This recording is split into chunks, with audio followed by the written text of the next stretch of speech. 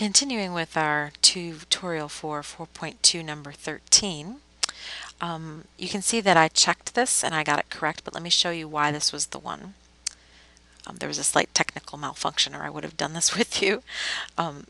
What we want is we want a graph that has the correct points, but what we did, here let me move this out of the way, for part B was we found the equation of a line that went through the first point, -2, see right there in the list, and 2, 5. So I want a graph that has the correct points, but also goes through the first point, -2, -2, and the last point, 2, 5. So this line for sure goes through both of those. So once I saw that, I maximized it to see it, obviously. Then I checked it and checked my answer, and I got it right. All right, now we're supposed to find the least squares regression line. So let me open up Excel. Oopsie. And there's my work from before. That's fine. And I'm going to go to a fresh sheet, I think. And I'm going to type in my data. I'll pause it. You don't have to watch me type. Alrighty, let's see now. So I've got my data in. Let's see, what do? We highlight the data. So let me highlight it. Oh, actually, I don't think we need to highlight. That's okay. It's not going to hurt us. Data analysis. Let's go to regression. Say OK. And we got to input. Yep, so we didn't need to highlight. Don't forget the Y comes first, so highlight your Y. Now go over here and click and highlight your X's. And let's see, does my data have labels? Yes, it does. My top row is labeled, so I better check that. For output range, make sure you click. See, if I go click right now, it's going to change that input Y range, which is not what I want. So make sure you click right in here in that white region, that menu region, and then go click on D1. Or you could just go in here and type it. That's fine. We don't need, I think, all these residuals. Well, if you want, let's click residuals just to see it. And let's say OK. We wait.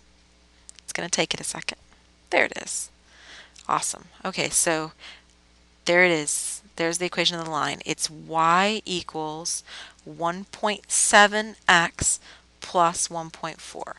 Don't forget that the slope is the one that goes with the x. See how they're connected?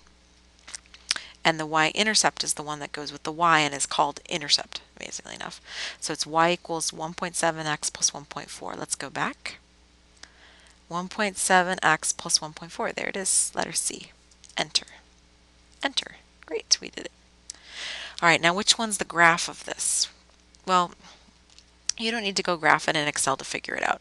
I mean, I can tell you right now that this one, there's no way. I mean, for starters, the points are all wrong, and even if they were right, a regression line doesn't have all the points below it. The whole point about a regression line is that it does a good job of matching them.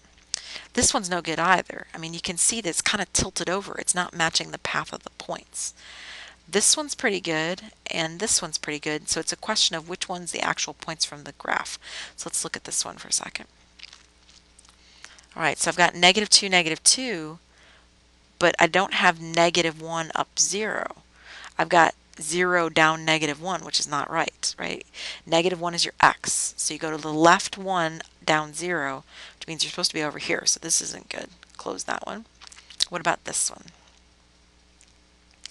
There we go. Over -1 up 0, over 0 up 1, and you can see it's kind of coming close to all the points, kind of averaging them out, if you will. That's what the least squares regression line does. So let me click on this one. Yay, good. All right, now we're supposed to compute the sum of the squared residuals for this portion.